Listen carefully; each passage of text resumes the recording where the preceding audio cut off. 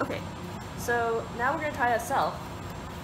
Here I have, this is just a beaker of water, and then here is the graduated cylinder with dilute ammonia solution. I'm using lab grade ammonia, which is 30%. You should be able to buy household grade ammonia, which I looked online should be maybe between 2 or 10%.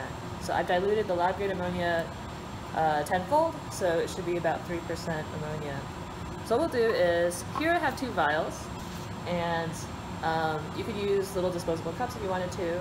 And what I'm going to do is, Michael has weighed about 500 milligrams of copper sulfate into these vials. So I'm just going to add maybe half to each side. A balance would be better, so if you have some kitchen balance you're going to use, you could put 100 milligrams in each. I'm just going to eyeball it.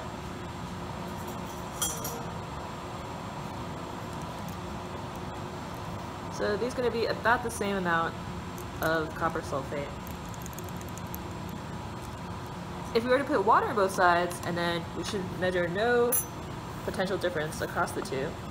But what I'm going to do is, on one side, I'm going to put in water. So here's 10 mils of water. And so as you know, the copper sulfate should dissolve to make the hexaaqua copper 2 ion.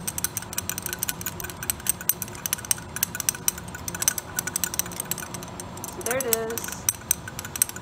Pale blue because of DD transitions, ion color, distortion, etc., etc. Not terribly soluble. So for this vial, which has the same amount of copper sulfate, I'm going to add this ammonia solution. And instead of forming the copper hexaaqua ion, ammonia will combine so we can form the tetramine copper compound. Tetramine, so what geometry should that be? Think about that. So as you can see, it's a more intense blue. So we are forming a coordination complex. So here it is, just to the side.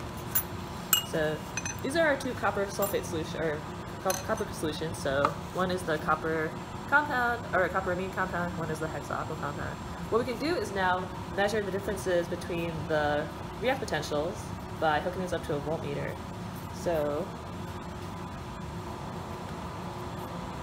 over here is a voltmeter. It's a slightly different model than the one that you have, but it should operate the same.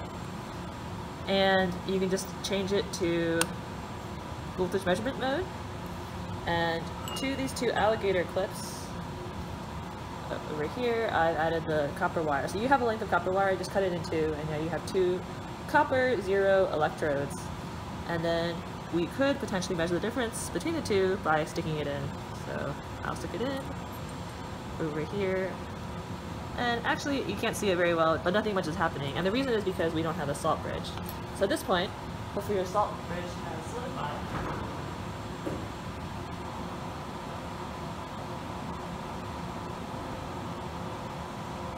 I've actually only let it sit for maybe 20 minutes. It seems to have solidified.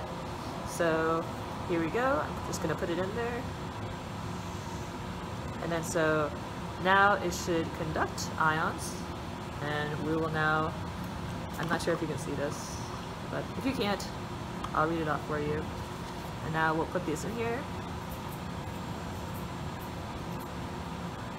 And voila! I'm reading 461 millivolts.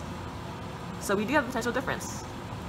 You should look in your manual to figure out which side is which for positive or minus to figure out which direction you're going in. But I'll make a worksheet and you guys can figure out the potential differences for this electrochemical cell that we just made up, and I'll assign groups and you guys can figure it out. But it works, which is great.